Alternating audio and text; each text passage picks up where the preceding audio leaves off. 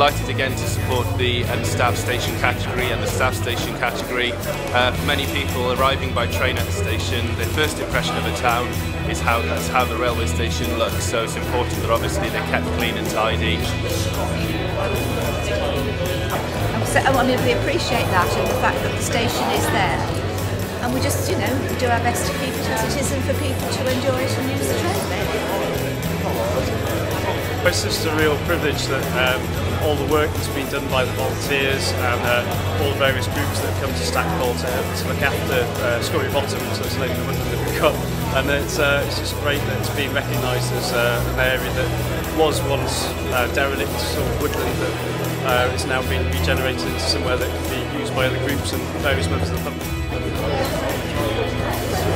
Well, I think it's going to be, I think it's a fitting tribute to all our volunteers to be nominated or be a finalist for this award, to be honest, and I'm hoping that we'll have a good result out of it, to be honest, and we can share it with all our volunteers.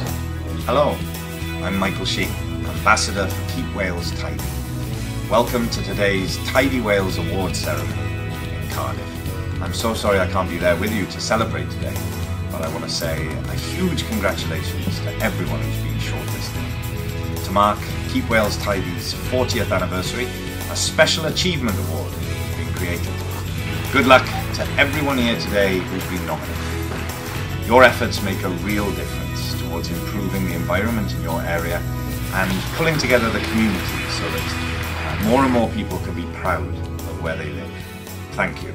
I'm sure your hard work will inspire many, many more people to take care of our beautiful country.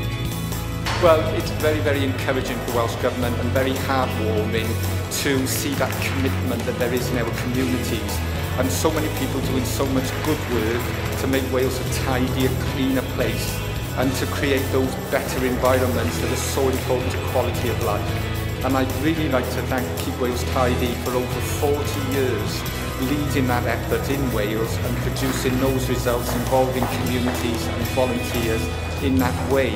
And this Keep Wales Tidy Awards ceremony is a highlight of the year for me as Environment Minister in recognising that extremely important and valuable work by our communities right across Wales.